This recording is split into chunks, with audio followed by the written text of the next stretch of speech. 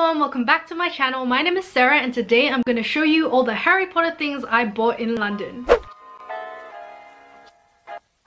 So at the start of the year, I went to the UK and I stayed in London for a couple of days. Being a huge Harry Potter fan, of course I had to go to platform 9 3/4 at King's Cross Station.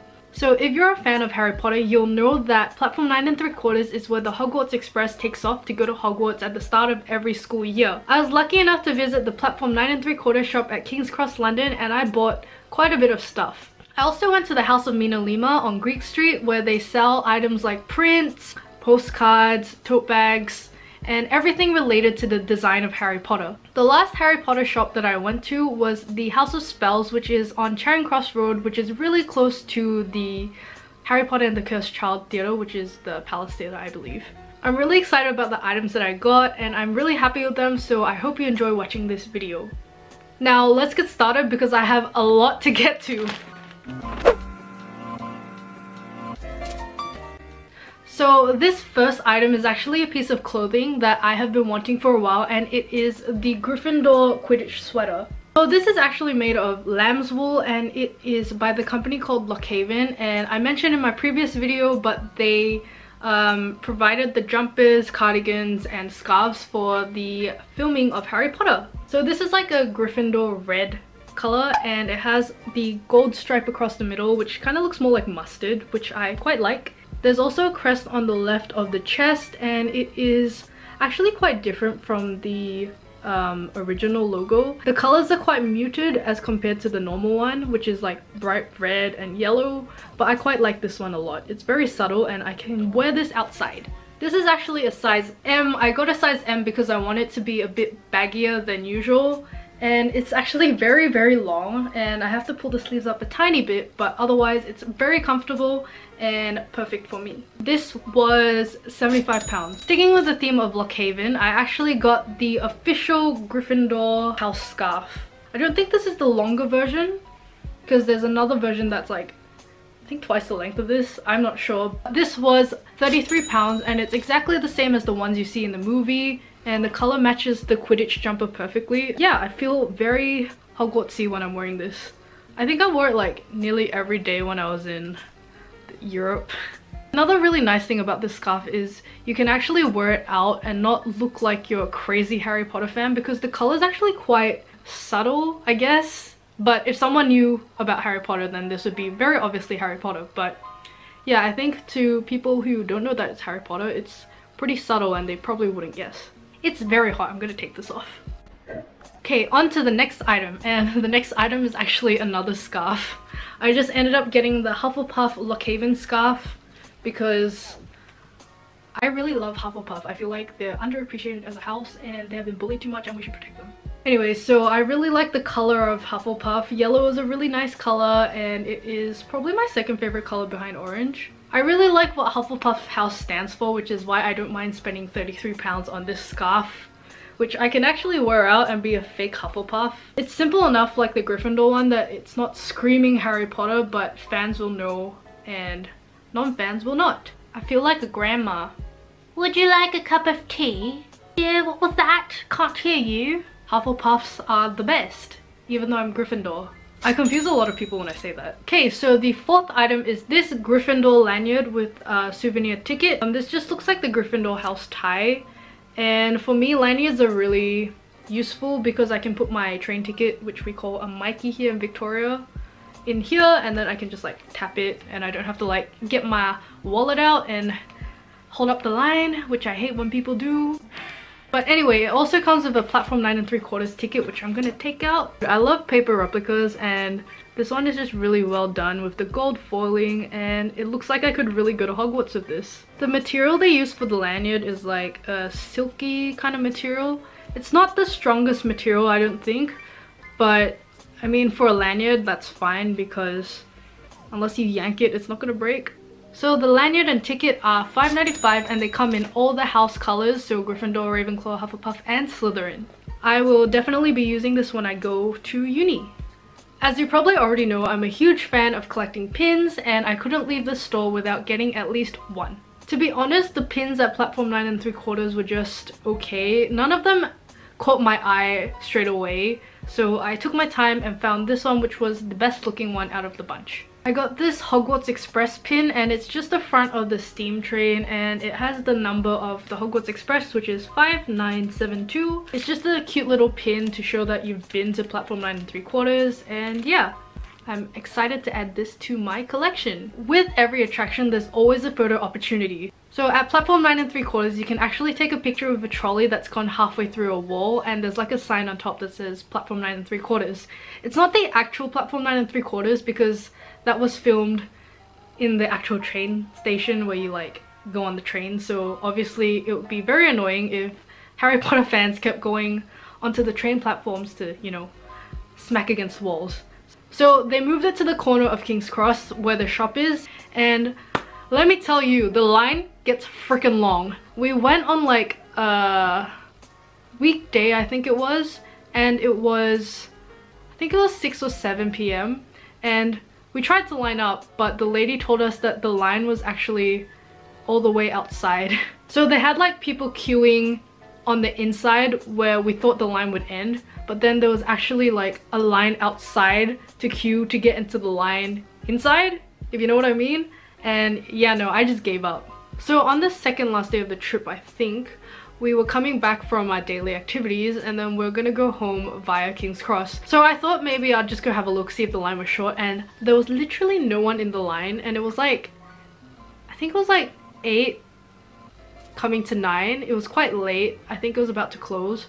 So yeah, I hopped in the line and got my picture. This is my picture. I look kind of dumb, but I really wanted to try the jumping pose. The scarf kind of didn't flick properly. It's okay, it's still a really cool picture, and yeah, I nearly went to Hogwarts, but then after this I like face planted into the wall. If you don't want to do the jumping shot, you can actually just be a normal person and like look like you're pushing the trolley, and you can actually pick one of the couple wands that they have on the trolley and like pretend you're waving your wand as you go on the wall. So I was actually wearing my own scarf in this picture because mine was exactly the same as the one they were lending out. But if you don't have your own scarf, you can borrow one of the 4 house scarves, so any of the 4 houses, and they're all the Lockhaven scarves. So yeah, they're very nice scarves, and they'll like throw the scarves for you so it looks like it's being blown by the wind as you're going through the platform. So this picture with the frame was £10, which is like a standard picture price at any attraction. So yeah, go pick yourself up one. So this next item I actually tried to get on the first day that I went to King's Cross, and unfortunately the printer was broken down, so they couldn't do it. I knew I'd be coming back, so it was no big deal. And then on the last time I visited, I think I visited like 3 times, but the last day I visited, the printer was back up, so I got to do my own Hogwarts acceptance letter. It comes in this protective case, and then I'm gonna have to blur out my address. I don't want people stalking me. It comes with the letter with your name and address on it, or whatever name, whatever address you want, and then also the acceptance letter itself. So this is the envelope and this is the letter, and then it's just like in Professor McGonagall's green, and that's so cool. There's also a seal that comes with it, and I think you can actually peel this off and stick it on the letter if you want, but I'm not gonna do that because it looks nice as it is. This is my letter. I'm going to Hogwarts. So the front has my name, my address, and then the back has the Hogwarts crest on it. And this is the letter itself. It has the Hogwarts crest on top, your details on that little area. There is just a little note from Professor McGonagall that you have been accepted into Hogwarts School of Witchcraft and Wizardry. This is so magical, and it just makes me so happy because it feels like I'm finally gonna go to Hogwarts. So if you buy the picture and the personalized acceptance letter together, then you get, I think, £5 off this one, which is originally £15. So you get this for 10 and this for 10, so it's £20 instead of 25. Or you can get a wand, which will be minus £7, I think. So I ended up getting the wand for £7 less. The wand I got was my favorite character from Fantastic Beasts, and it is Newt Scamander. So if you bought a Harry Potter or a Fantastic Beasts one on its own, it would be £32. But if you buy it with the picture, then you get £7 off your wand. So it is £25 for the wand. Yes, is that correct? No. But yeah, and the wand is very nicely wrapped. This is very foamy stuff. This is really cool. I really like the box actually. And ta-da! Here is Newt Scamander's wand. Oh, I'm gonna drop everything. His wand is very simple, and I really like the shape. It's like it goes like this.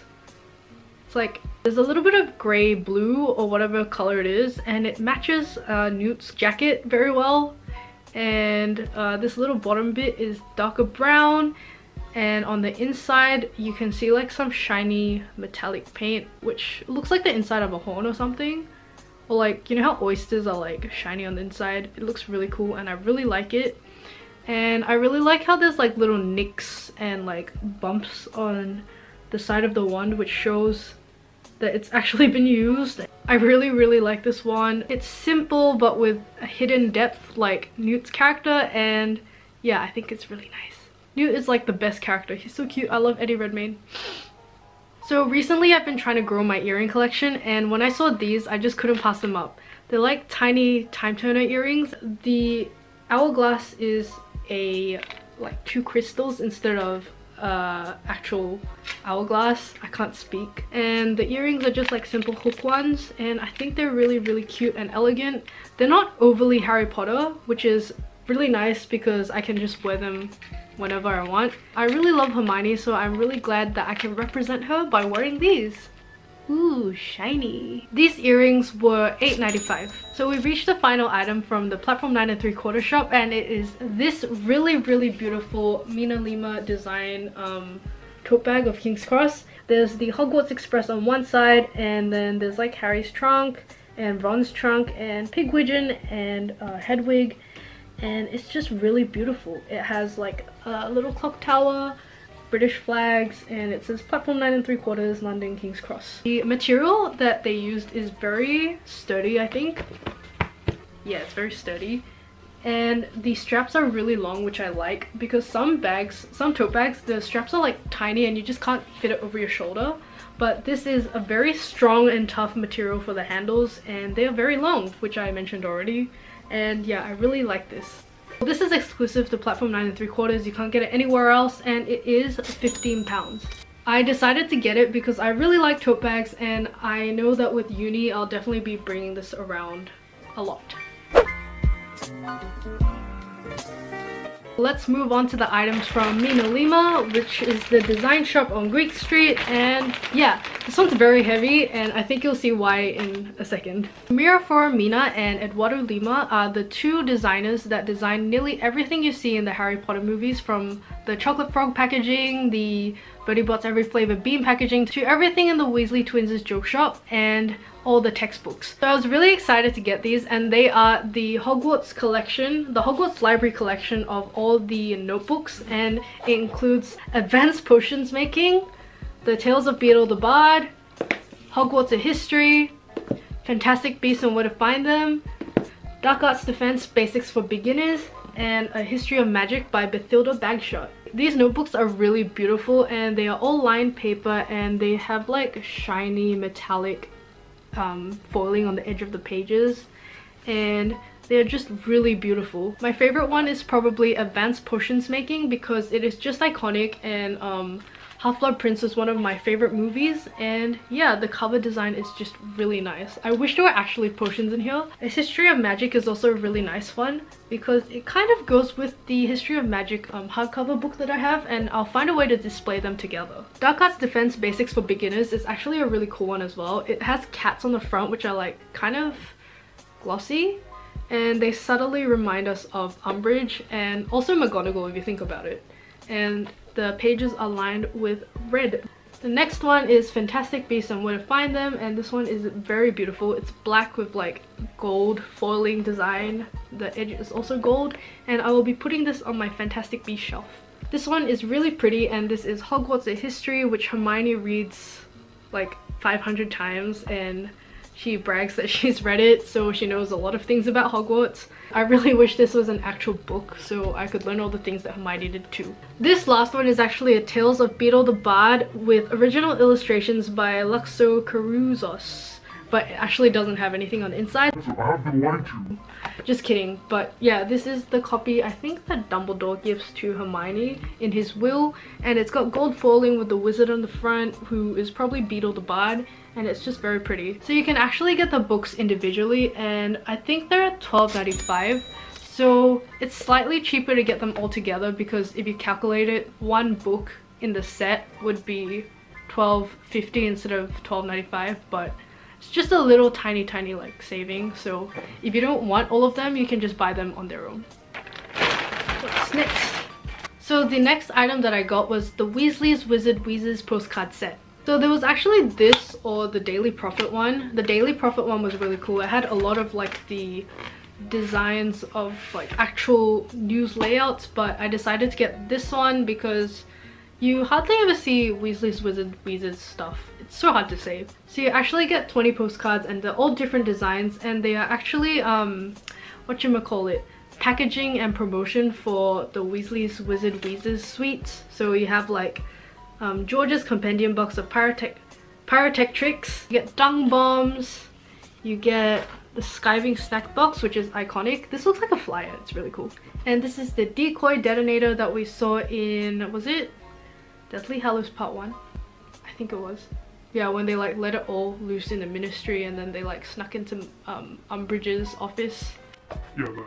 There's also Comb a Chameleon, and this one's actually really special because Eduardo and Miraflora are actually on this because they knew that they'd never be in the movie as actors, so they sneakily put themselves on like the packaging. So this is actually Eduardo in the blue wig, and this is Miraflora, and it's just so cute. The set of postcards was £10, and yeah, I think it's pretty worth it. So the next item I got is actually a proclamation magnet, and it reminds me of Umbridge, but it's fine because she's funny, kind of. Everyone hates her. The actress did a very good job of making us hate her, so no hate to the actress, but hate to the character. So this one is actually Proclamation Educational Decree number 82, and it says all students will submit to questioning about suspected illicit activities. And this is when Umbridge starts to get suspicious about Harry having his little Dumbledore's army. This little magnet was actually $3.95, and you can actually get a set of 4 of them, I think, for $12.95. So the next item is a note card, and it is the 422nd Quidditch World Cup poster, and it has like all the different countries on the front and then gold foiling in the middle, and it's really pretty. So the countries which participated in the World Cup were England, Luxembourg, USA, Bulgaria, India, Portugal, Uganda, Japan, Brazil, Scotland, Ireland, Spain, France, Argentina, Peru, and Australia, which is where I am right now. I hope Australia is better at Quidditch than they are at football, because anyway, it's just a very nice note card that I won't be sending to anyone because it is going to live on one of my shelves. I don't know which one, but I will theme it very well, hopefully. I was thinking of buying like the Quidditch balls set, like the replica box of balls. That sounds really nasty, but yeah, I was gonna get that, and then I could put this behind it, so it's like a Quidditch themed section of my shelf. Why am I like this? As you know, when you check out, there's always items around the counter, so it's like a last ditch effort of making you spend all your money, which never works for me, but when it comes to Harry Potter, it will always work. So I saw this behind the clock and I asked her how much it was, and she said $12.95, so I caved in and I bought it. The marketing trick worked because I saw it and I bought it. It's like the same material and straps and everything as the platform 9 3/4 one. It's very sturdy, but this one has like a little Minalima tag on the side, and it's just Harry Potter Undesirable #1. The Daily Prophet is a shit newspaper, but it does look very nice. Lastly, Minalima are known to give out like free postcards at the front of their shop in like a little tray kind of thing. I took one and my mom took like 4. Thanks, mom. I have like a lot now, but these are like House of Minalima postcards, and you can actually like send these. They're like really good quality paper as well. So the last shop that I went to in London was on Charing Cross Street and it was called House of Spells. The downstairs is just all Harry Potter and it's pretty big, and upstairs is Game of Thrones. I only had like a little bit of time, so I didn't go up and waste time looking at stuff that I don't know about. So yeah, so I actually visited this shop twice, and on the first day I went and got this Time Turner necklace, which I lost the like backing to, so I'll just show you the necklace. It's really shiny. It's exactly the same as the Time Turner earrings that I'm wearing here. They're the same size. It's a really cute necklace and it was $9.99.